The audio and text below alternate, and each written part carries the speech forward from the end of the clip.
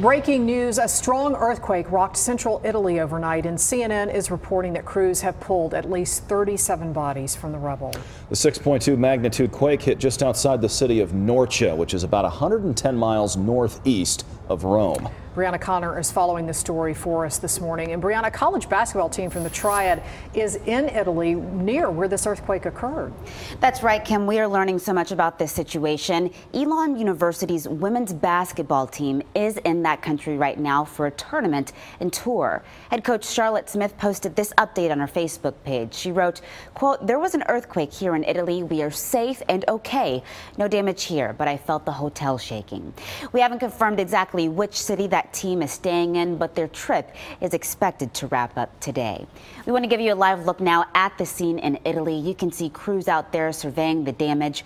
When the earthquake hit, it was about 3:30 in the morning there. That's about 10:30 p.m. here in the Triad. Now that it is the afternoon in Italy, crews are out with bulldozers surveying the damage and searching for survivors. The number of deaths has been rising all morning. At least 37 people have died.